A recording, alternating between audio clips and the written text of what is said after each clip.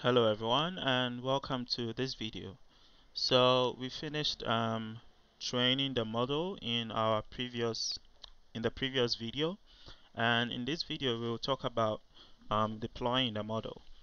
Now I'm in my Vertex AI interface, and because the previous video had some audio issues, at the end of the video I would go through the last part of the video again in this video. So I'm just going to inspect the train model.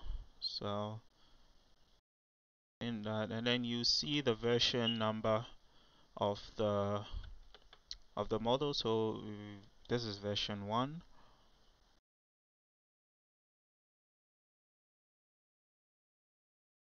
And then we can see the metrics of the model. So you can see um, the precision, the recall, um, the when it was created, the training items, the test items, and stuff like that. And then you can also see the precision recall curve, right? You also have a confidence threshold. If you change this confidence threshold, you see the metrics changing. So based on your objective, you can change the confidence threshold and then see how it affects the precision and the recall. You also have the confusion metrics, and you can see that this is a fairly good model, right? So after getting results like this and after doing some evaluation of your metrics, and if you're satisfied with that, the next thing you do is you can deploy the model. Now there is a deploy and test tab here that you can use, but um, I'm not going to use that. We are going to write code, and the reason why I usually like writing code for this, that it makes it reusable. So the next time I want to train an AutoML model, I just need to change some cells and then run the code, and then you don't have to really click stuff, right? So for deploying the model, the first thing we have to do is to get the model name, right? So I'm going to copy the name of the model here. Ouch. And then copy that. And then what do we do with this, right? So we have to get a reference um, to this model, right? So I'm going to run this again, right, so that I can get my AI platform initiated. And then I'll go just down here. So I'll say model is AI platform dot models dot list, right? And then if here we have only one model, so the list would have listed only one model. But just in case you had more than one model, you can filter with a display name, right? So I'm going to say my display name is the model name.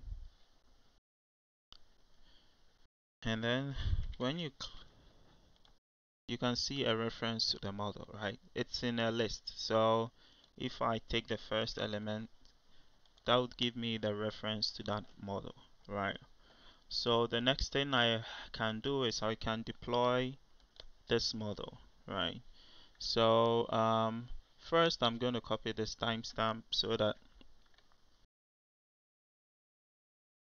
I'm going to copy this timestamp, and then I'm going to say deployed model display name is equal to um, then let me use string formatting here. So deployed text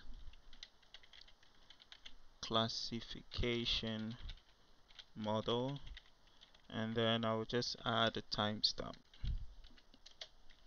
right? And then we have endpoint, so model dot deploy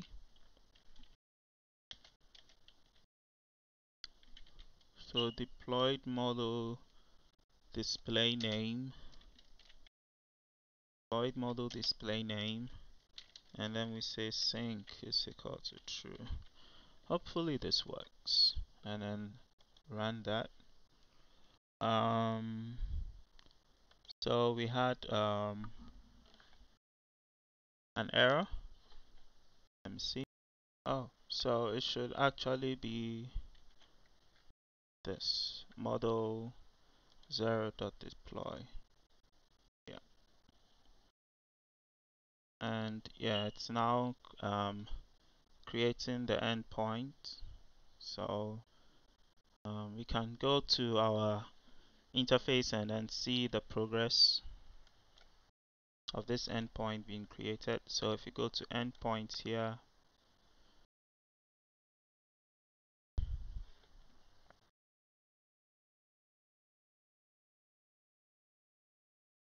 right, and yeah, since I already had one endpoint there already, um, this is active. It needs to be ready, right? It needs to say ready before you can use that. So if I go here,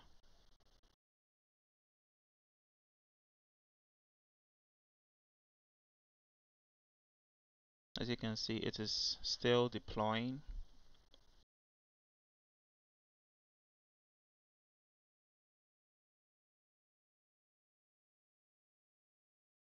So I'm gonna wait a few minutes and then I'm gonna pause this video and then wait for it to finish deploying and then come back to it.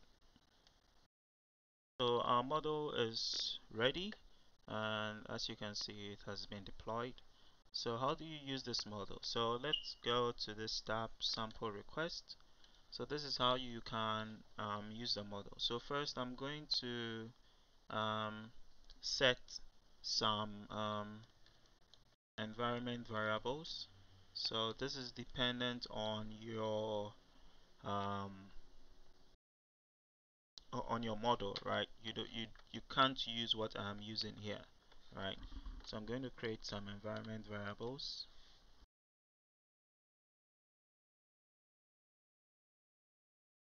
and I'll say export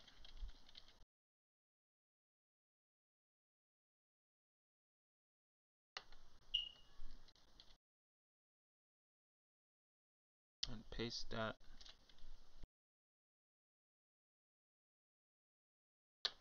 and then also the project ID,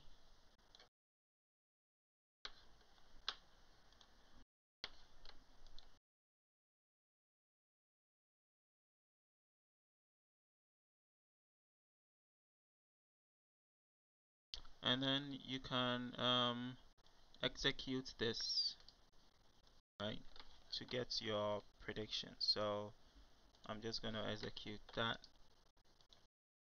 and then here you should put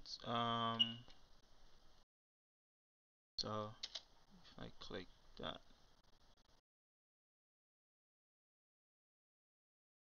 it gives me something, but alright. So here in your instances, right, so in your content you should put something, right? So let's say here, because it's news articles, right, so um, it has to be, so let's give maybe a sports um, headline. So let's say Manchester United and Arsenal failed to qualify the Champions League. So we expect this to be a sports right article. So just gonna put this output maybe in some text file. Let's see. Right, and we have our predictions here. So you can see that in the confidences, right? So there's a probability that it's a sports article is 0.88, right? That's pretty high. So based on the um, content that we gave, you can see that it has correctly predicted that this is actually a sports article. And so yeah, this is so you can embed this in your application. So this is just how to use AutoML to create models and deploy models. So this is when you don't really have a good background in machine learning, but you still want to train a model, right? Because in this series of videos, we didn't actually write the model code. So what if you have your own custom model? What if you want to use GPUs? What if you want to go through the whole pipeline, machine learning pipeline process? So in my previous videos, I did a video where we looked at TFX, which is a library for building deep learning pipelines, and we deploy TFX on Kubeflow. Now we are going to do the same thing, but in this case, we are not going to set up any infrastructure like we did previously. We are just going to deploy this in the Vertex AI pipelines. Now the Vertex AI pipelines um, uses Kubeflow pipelines, right? But Vertex AI takes care of the infrastructure and the scaling for you.